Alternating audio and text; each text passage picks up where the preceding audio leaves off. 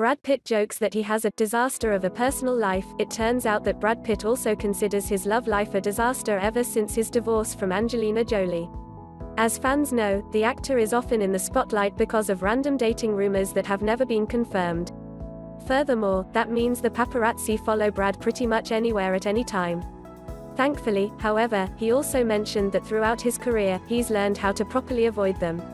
While a guest on the WTF With Marc Maron podcast, he chatted with the host about some aspects of his personal life, and it appears that Brad has reached a point where he can joke about the romantic side of it.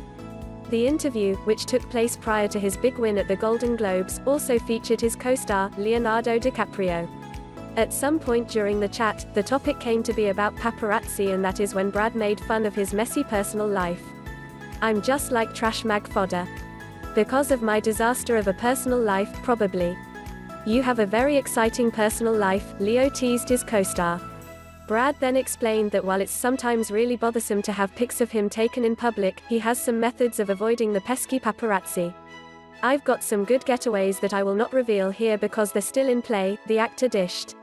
Indeed, lately, Brad has been getting a lot of attention in the media for his supposed love interests, to the point that he even joked about it during his Golden Globes acceptance speech, saying that, "I wanted to bring my mom but I couldn't because any woman I stand next to, they say I'm dating."